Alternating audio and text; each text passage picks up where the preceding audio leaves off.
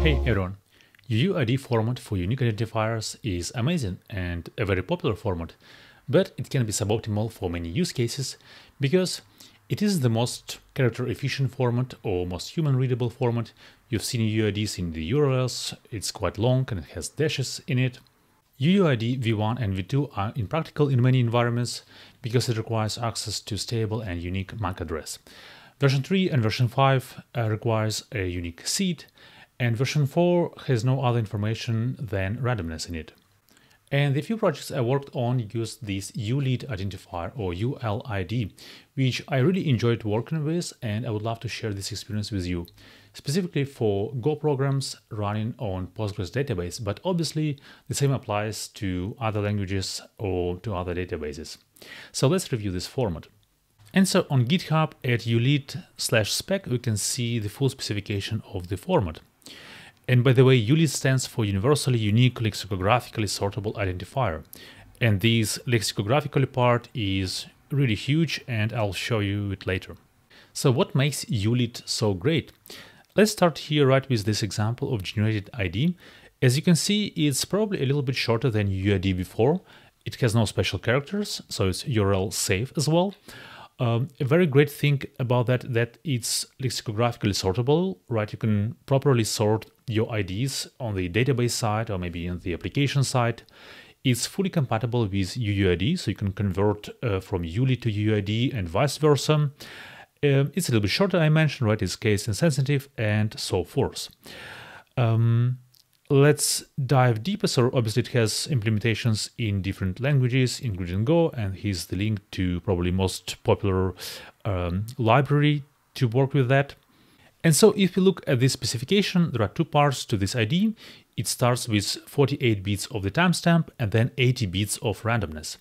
And so in total it's 128 bits of data, and that's how sorting is possible, right? Because the timestamp goes first. And so we may ask ourselves, what happens because we use timestamp, right? What happens if we generate many ULIDs in the same millisecond? Will it fail? Will it generate duplicate IDs? Actually, it's very unlikely. As you can see, ULID can generate more than 2 in power of 80 ULIDs within the same millisecond, and they all will be unique and sortable. Otherwise, the generation may even fail. And as it usually happens on this channel, let's see it in action. Let's start comparing UUID v4, for example, with ULID. So there are obviously other UUID versions, but v4 is the most popular nowadays. But before we start, you probably heard about this programming language called Rust. You also maybe want to get better at it. Let's Get Rusty is the go-to place for both corporate and personal Rust training.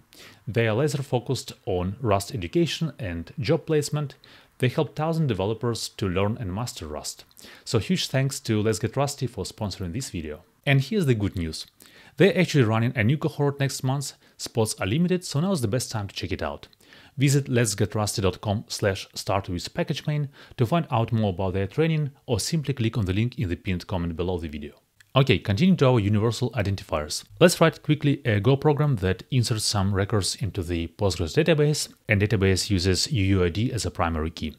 Okay, so let's create our main.go file here. And I'll be using pgx as the Postgres driver. That's probably the best driver out there for Postgres in Go.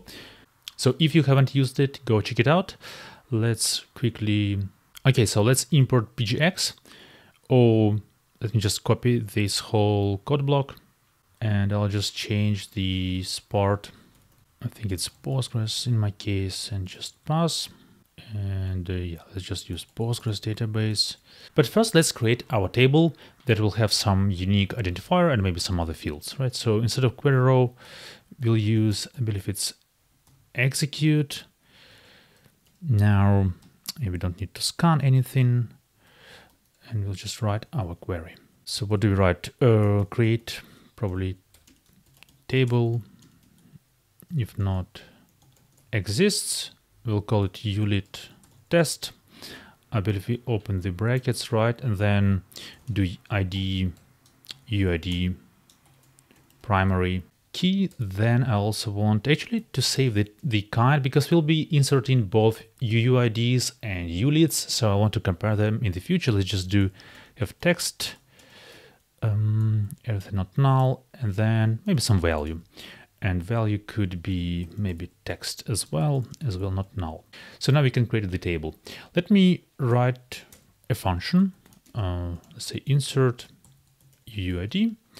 What do we pass our maybe connection? I believe it's pgx.con. What else do we pass there? Maybe a value, right? A string.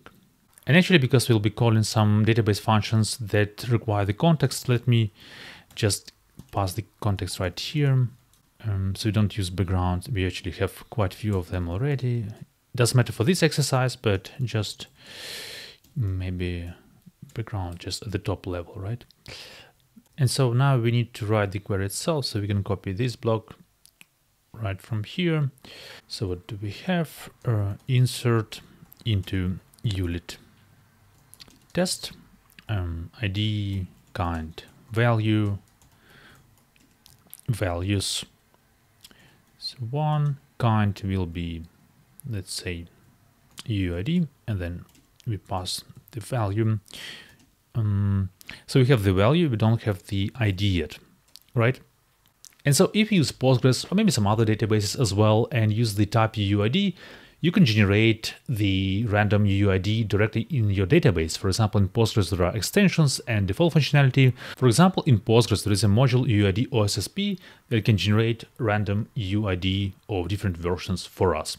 For example, we can use the function UUID generate v4 as a default value or directly inside of your query to generate the UUID. So, right, quite handy. Another option would be obviously to generate UUID on the application side. With UUID v4, for example, we can use a popular UUID package from Google, right? That's quite easy to use. So you use UUID.new, I believe, or new v4 and pass it to the database then. So let's maybe take this approach, right? So let's import that first. And here we'll have our ID as UUID dot new, maybe just new, right? Cool. We can then pass it directly to our query, right? And exec file. Otherwise, maybe let's print a message that we inserted. So printf. I believe it's id.string, right? Cool. Okay, now let's call this function after we basically create the table, right? So we can use insert UID. We pass the context. Connection and some values. So, right, we don't care which values, but we do a few inserts. Maybe let's do 5 and then have different values there. Cool. So that would be UUIDs. And then let's do the same for ULID now. So the function will be very similar, actually quite the same. And we'll rename it to, right, so ULID here, connection value, right? Change this part later, and the kind will be ULID. Let's change the message here. As you've seen in the beginning, there is also a Go package to generate ULIDs or just to work with them, to convert them to UIDs and so forth. It belongs to OKLog account on GitHub, so let's have a look. Right, so that's this OKLog/ULID. If we scroll, yeah, just make sure that we use the version v2, that's the latest. And otherwise, the API is quite simple. There is ulid.make, and there are a few other functions to parse, to convert, and so forth, right? But here we'll only need ulid.make. So let's go back to our code, import this package. And instead of UUID.new, we will do as in the documentation ulid.make. Now, as you can see, what's great, we didn't have to change anything in this function, right? So we didn't need to convert ULID to UID. It happens automatically. It's because, as we mentioned before, ULIDs are fully compatible with UUIDs, right? So we don't need to convert anything. Unfortunately, inside of our query, we cannot just use some magic function like generate ULID inside the Postgres, though I believe there must be extensions that can do that. If you used any of them, because I haven't, let me know in the comments. But generating in the application is actually quite a great idea because you usually use these IDs for something else, right? So you still need to get them out. Cool, so we have this function. Let's call it similar as we did with UUIDs right here, right? So just ULID, again, CTX, connection, and maybe similar values, right? So maybe even the same values, and do it 5 times, right? 2, 3, 4, 5. All right, before running this code, let's make sure that it's all clean. So we have the Postgres connection, we connect to some hard-coded URL. Obviously don't do that in production, we just have it for the learning purposes here. We create the table, if not exists. I believe that's the right syntax. And yeah, then we insert into values.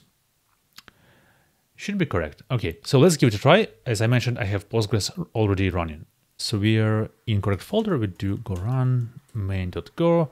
Actually, let's do go more tidy first, just to make sure that I have all the dependencies. And then we can do main.go.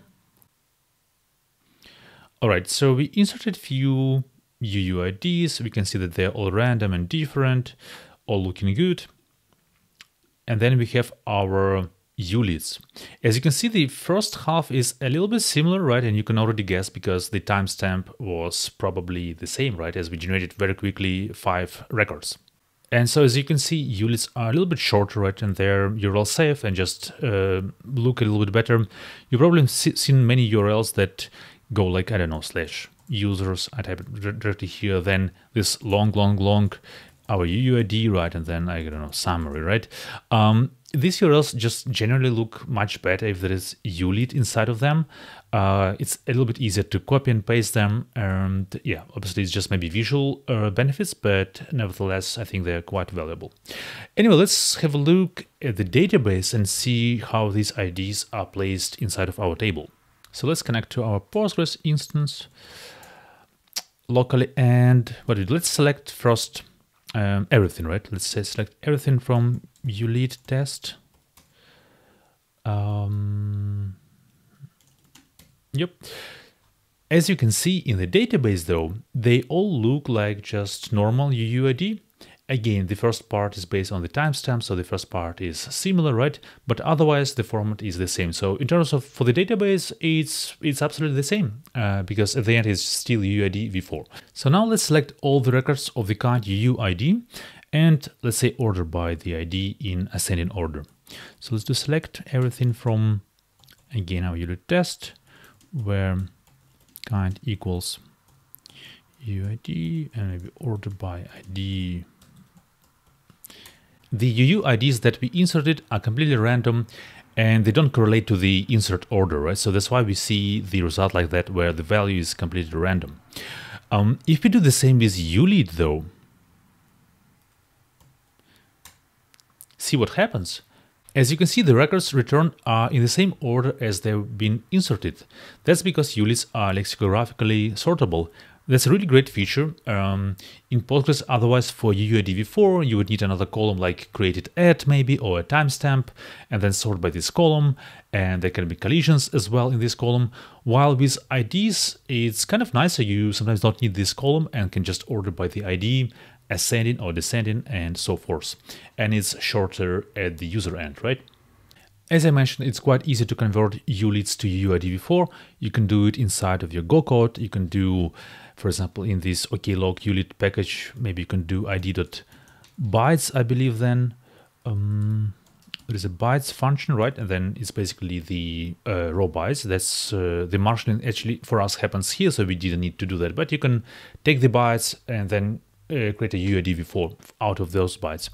There are obviously different websites that maybe manually you can convert, like ULID tools, I believe that's the one, where you can generate a random ULID, right? See its timestamp and see the UUID4 representation.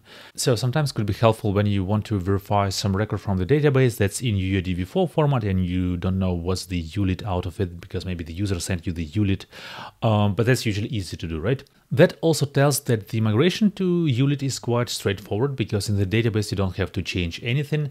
It's pretty much only on the code level where you generate those IDs. There is really no major drawback to using ULIDs, and it's very easy to migrate to using ULIDs, but you also need to understand its limitation. And it's maybe only in the high volume write systems where you expect a high volume of inserts And there at specific timestamps, you can have the kind of hot spots where the data is very similar, right? But that's for very, very high volume write systems. There are other alternative identifiers out there like CUID and NanoID. If you use them, let me know in the comments and tell me what your experience has been like. Otherwise, thanks for watching and see you later.